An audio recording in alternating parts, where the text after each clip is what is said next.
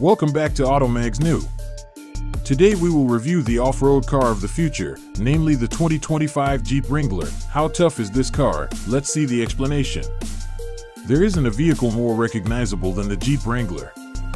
The Wrangler has maintained its robust good looks and useful features throughout the years, and it's easier to operate than ever before with the help of contemporary in-car technology. The Wrangler can be customized to suit any adventure with its two body types, numerous powertrains, including a plug-in hybrid, and plenty of accessible extras.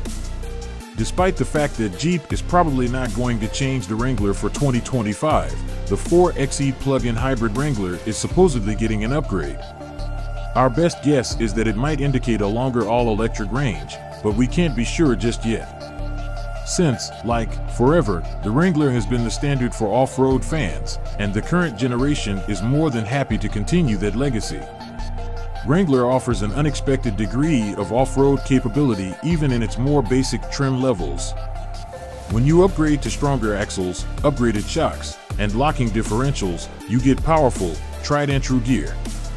The classic Jeep has been fine-tuned over the years to make it even easier to drive off-road, with improvements made to features like the low and narrow bonnet and the location of interior controls.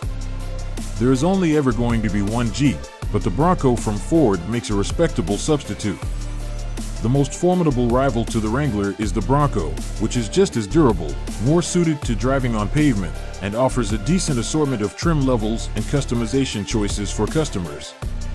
In terms of off-road performance, the most costly off-road kits make the Toyota 4Runner almost identical to the Jeep, providing you with a non-detachable top over your head. The 2025 Jeep Wrangler isn't going to get much of a facelift, but the 4xe plug-in hybrid model may get an upgrade according to the speculations. There are a lot of possible interpretations here, but one is that it indicates a bigger battery with improved all-electric range.